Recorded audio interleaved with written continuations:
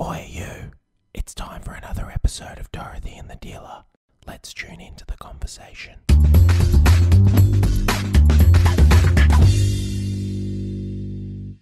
Take me on, take on me, I'll be gone. Why don't you? No, I'm not going to try Man, and this hit is that. a good lead in to your resting bitch face. Let's talk about it. Because you were about to go, why don't you take? Well, I was going to mention that I have watched some of the old... Were you making a face? I've watched some of the old podcasts, right? And the cameraman happened to be on me while you're talking. Right, yeah. And in my mind... Right? You're like this. I'm intently listening. Yes, in it's kind of like that. that. I'm intently listening to you, feeling quite comfortable. Yeah. But on video, it doesn't look like that. On video, it kind of looks like... Yeah, it looks my like... face. Go on, show me. It's kind of like this. And your eyes go across the... It's not that bad. Yeah, it is. But I always think funny. like it's wind. I think, oh, poor Mills. Poor Mills, she needs to fart. That's not true. It's not she true. Needs to fart I'm intently listening to you. But if the cameraman panned to me today, I'm just going to try and be like this. Do you think that'll work? That's more your executive look. I have to be very mindful because I really don't feel as bad as it looks, and it looks actually because really bad. my resting face is like this. Right. Anyway. Right. So, what are we talking about today? What you going to talk about? I know what we're going to talk about. Okay. I so know this how is something... stars do it because they just Botox the shit out of themselves. They're just so their face is constantly like that. Okay. Well, no, that's good. Okay, I wanted to talk about something, right? And I think it's important. So we're talking about money. I'm going to talk about money as long as I think it's important. I want to talk about money today, and I know we've spoken about money, but there's so many different parts and topics and concepts. So what I want to talk about is what I want to talk about is a lot of people really feel that they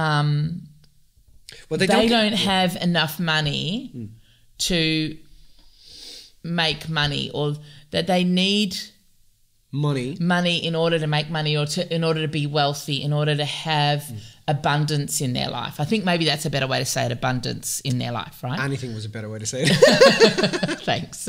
No problem. But do you understand what I'm saying? So a lot of people, I think there was a comment on one of your posts, you'd done some posts recently, and somebody had said, yeah, but because you'd said something like, oh, I'd earned you've earned millions of dollars in your life, but where is it? Yeah. Well, actually, I haven't earned millions of dollars because I've only earned X amount of dollars. $50,000 a year. Blah, blah, blah. And I think that the point that we're making when we're saying that you've earned millions of dollars and where is it is more along the lines of money comes to you, regardless of whether it's in the form of $30,000 a year, or in the form of $100,000 a year, or $1 million a year. $1,000,000. Regardless of how much it is, people earn money, right? Yeah. But what's important is not how much people earn, but actually what they do with money. Yeah. And I think this is a really important point, because I've been working with some people, because we teach the money principles. Yeah. We run a seminar on this. But I've been talking to some people who said, oh, I came to your seminar, but I haven't actually implemented the wealth principles because I don't earn very much money. And I'm like, that's exactly the point of you doing these. It doesn't matter how much money you earn, it's the principle. So I want to talk about the three main things of becoming wealthy, in the three main areas. But the fact that it doesn't matter how much you earn in terms of money. I think that the point is the strategy works regardless of how much money you earn. Yes. That's the point. Yes. Okay. So, and I think that people think that the strategy is only going to work when I get more money. So they live in that land of cause and effect. When the money turns up, then I'm going to run my strategy. When the and the problem then is when you're not running your own strategy, you have to run some other strategy or someone else's strategy. And most of the time when you're running someone else's strategy, that the ultimate strategy of that strategy is to take your money from you. What do you mean? Explain. I know what you mean. If you're not running your own strategy, you have to run another strategy. And the other strategy that is supplied to you will be, the purpose of that strategy will be to actually take your money from you. Right. Yeah. Does that make sense? Yeah. Because you're not, an organism needs to live. Yeah. Right. So it has to be fed. And if that organism is a government or a country, so if you're running the system, that's the government system. They're going to obviously it takes it off you. Okay, yeah. So you've got to have your own system. You've got to have your own system. So this is just one part of becoming wealthy, or one part of making sure that your finances are in order, is to have a system that works. But I think before that, it's about realising that everybody's in a system. Well, everybody uses a system. Yeah, everybody's. They're in a system. This is a system. We're in a system. It's got a system of roads. Yes. It's got a tax system. It's a system. And so the question is that, are you running a system or is the system running you? Right. Yes. And if you're going to run a system, it's got to be a system that's in accordance with what you want. Right. And while you don't do that, well, you're going to be running something else's system. Yeah. Okay, so, but there is a system that, like, in terms of that you can. Well, now I've lost my train of thought. Have you? Yes, because I'm talking about. It wasn't all the pot you were smoking earlier before we got on this camera. Let me think. I don't like it when you do that because you make it worse. You're taking me away from my train of thought. Help me. Now, I understand that there's a system that we are conditioned to run in terms of money, whatever. But everybody's got a system, or everybody's got a particular way that they organise their finances. So when I'm talking about system, I'm talking about organisation of your finances. Yes, totally. Right? So your organisation of your finances, everybody, regardless of how much you earn, you organise your finances to some degree, in the sense that there may be no organisation and you just go in and you, as soon as you get paid, you spend it on X amount of things, or whatever. Where you spend it. Or you don't know where you spend it, or it goes straight to the bills, or it goes straight to the rent, or, everybody runs a system.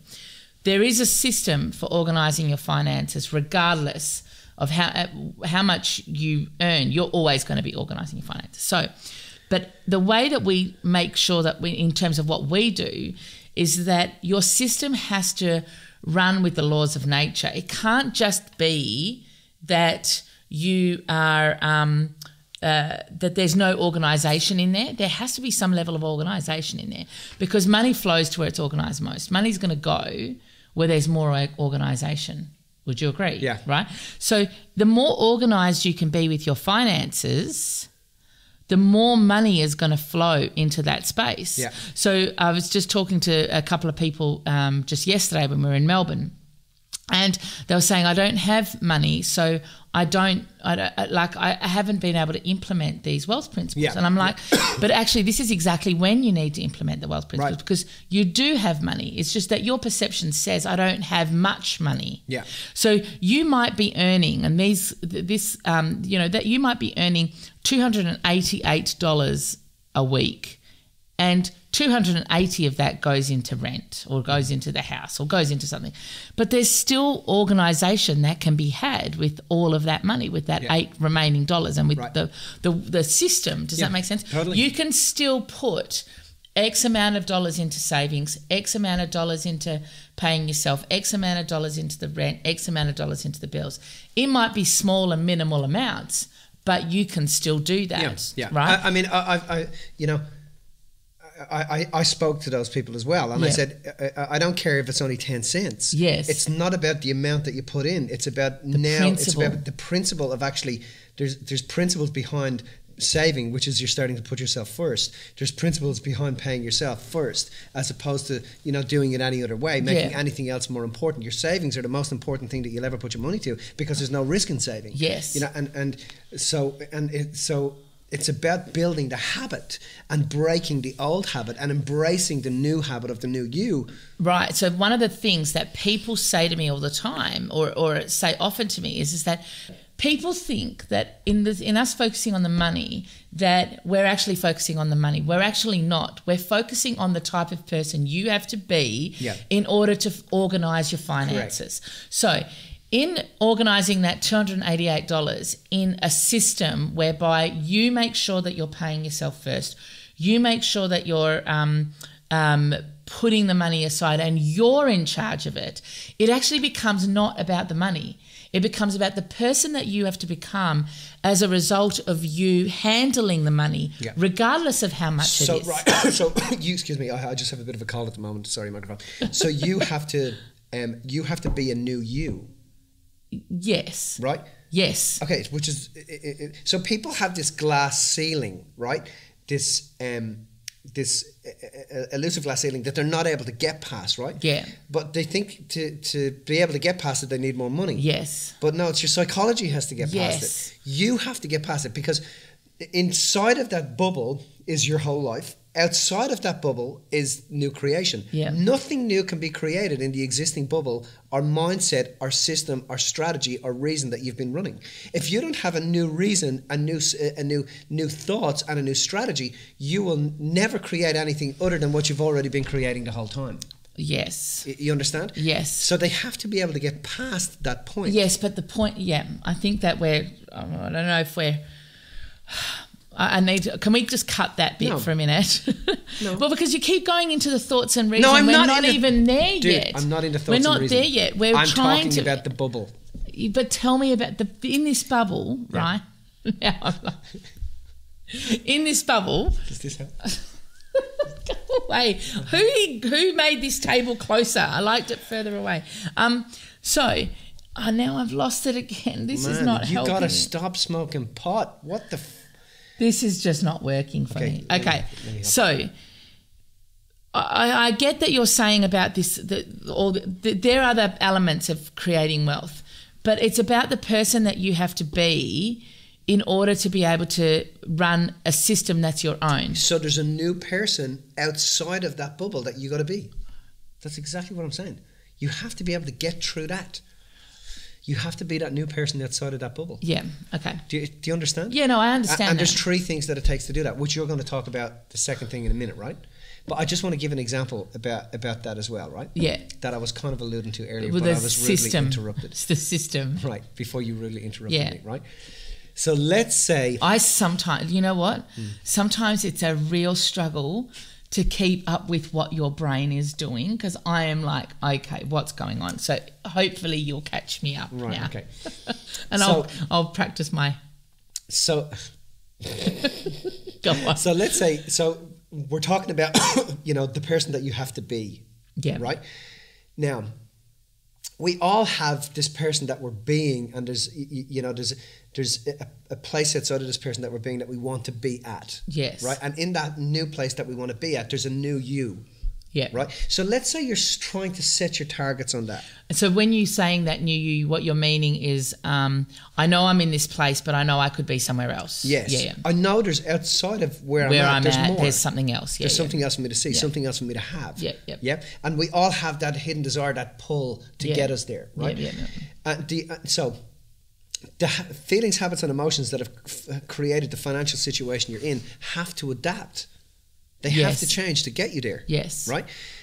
But if you have a place that you want to get to and you have a person that you want to be and you have experiences that you want to have, if you have money in the way... Oh, absolutely. You can never get there. Yeah, absolutely. So therefore...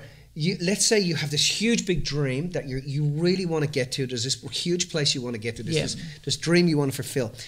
You will pull back on that dream and you will shrink that dream backwards dependent on your delusions and illusions and your understanding of money. Yes. So if you're concerned about money, it's going to taint your dreams. Yes. Does that make sense? Absolutely. Because money is a worry. So running the correct system eliminates the worry. Absolutely. So you can build on the dreams and get past the glass ceiling. Yeah. Because people want to go, listen, when I get past the glass ceiling, then I'm going to organise my money. No, it doesn't matter how much bloody money you have. If you organise a system with it now, everything else will turn up. Absolutely. Absolutely. Because then... That's a black microphone.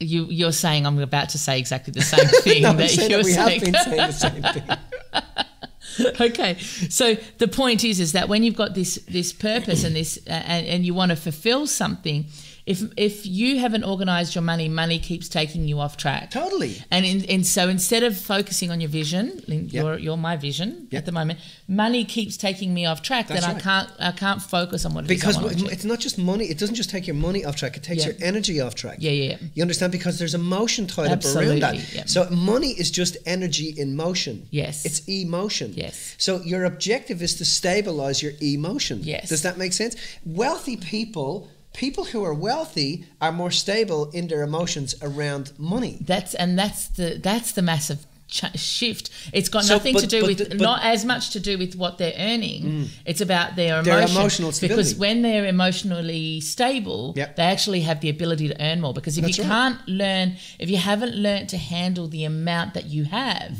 in terms of organisation, then how will it give you more to organise? That's right. So your emotions. We just probably need to take a moment and check. Yeah, your emotions are distorting and are disabling your ability to fulfill your dreams. Yes. If you're emotional around money. Around money. This is why. But people go, when I'm wealthy, then I'm going to be stable. Yes. No, you have to be stable before you're wealthy. Yes. Does that make sense? Yes. You have to be emotionally stable before 100 million %. Yes. So, and the only way to stable your emotions is to stable your money. Yes. And when you stable your money and stable your emotions, when you stable your money and you stabilize your emotions, your vitality goes up. Yeah. And your vision is able to increase. Absolutely. So then what happens is that your thoughts become clear. Yes. What happens is, the system is one element of creating wealth. So having a system that organises your actual money, regardless of how much it is one of those elements. Another one of the elements of creating wealth is your reason, and the reason why you want to have wealth, right? Because we're talking about a reason, this vision, this dream that we want to achieve. Unless we know what we're going to do with the money, why would the money show up, right? And the truth about it is we all know what we want to do with the money, because we all know that, we've got to keep ourselves fed, we've got to keep ourselves clothed, we've got to get the kids through school. But if that's the limit of what you want to achieve, then that's the limit of the amount of money you'll get to be able to achieve that certain lifestyle. Correct. The greater your reason, the greater your dream, the greater your vision, then more money will come to you. Because unless you have a reason that is big enough, money won't show up. That's right. So the next thing is then you have to have a reason. So here's the other thing. The amount of money that people have in their bank account will tell you how big their reason is now.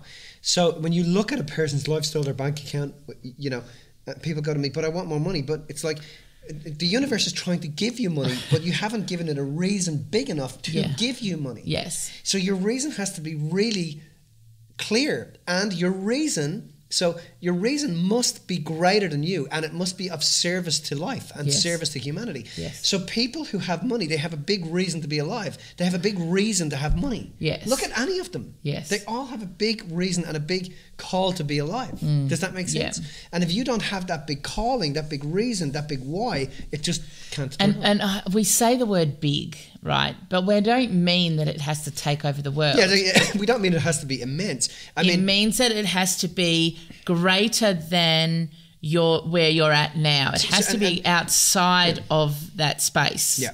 And if you think about that, it's just about, if you look at like Mark Zuckerberg, as we speak about often, Mark Zuckerberg, as his reason grew, his vitality grew and his wealth grew.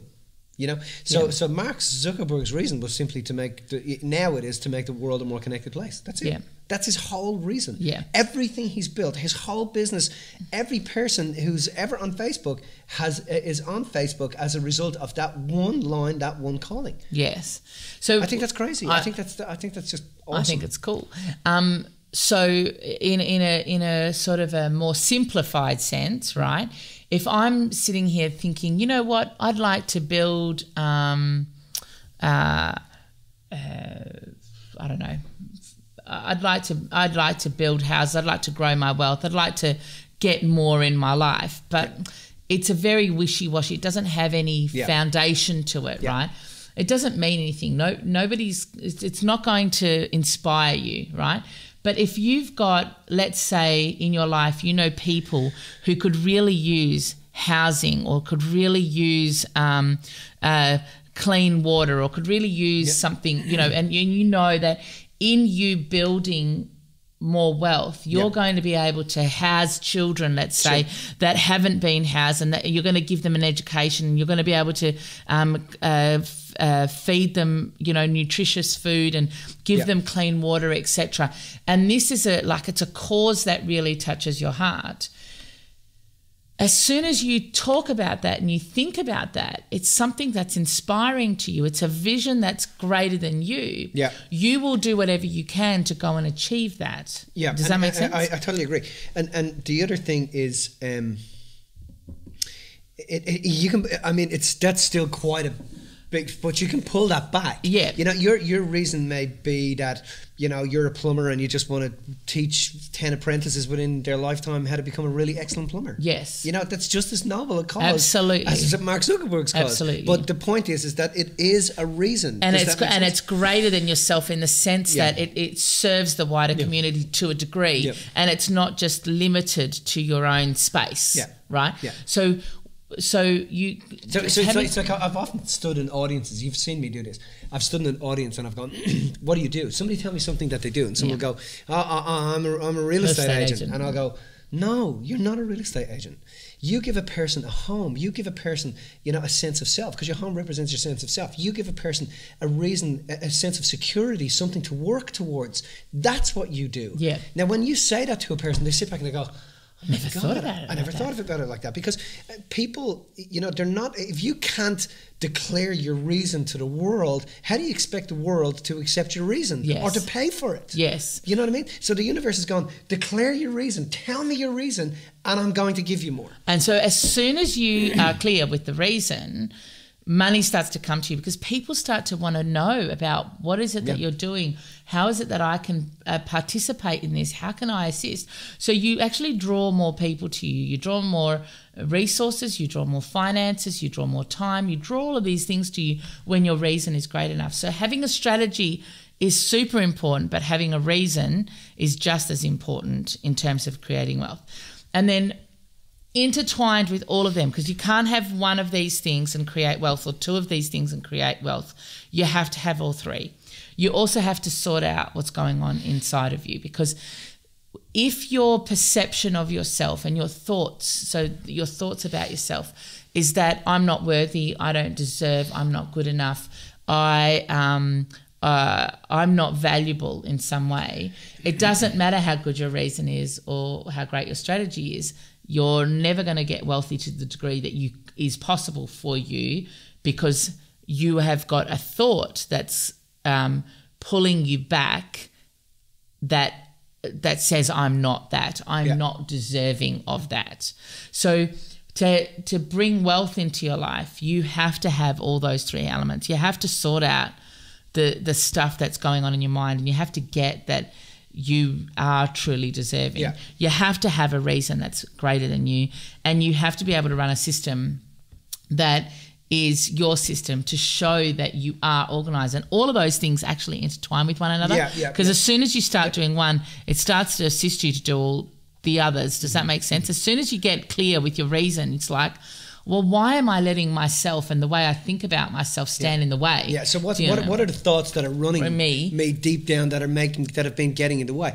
So you have to be really, really, your thoughts have to be congruent with the person that you actually want to be. Yes, that's a good way to say it. So your thoughts have to be, and what I mean by that is they have to be aligned with the person that you want to be, and you have to think like the person that you want to be. And what that means is like, you've got to deal with the stuff that's stopping you from thinking like the person that you want to be. Absolutely. So if you're thinking that I want to be someone who is wealthy and deserving, but I'm sitting here going, I'm not enough, and is my, am I tall enough? Am I smart enough? Am I wise? Etc. Then it's never going to work. It has to be in alignment. It has to be congruent. Yeah. And I always refer back to this movie because I love it.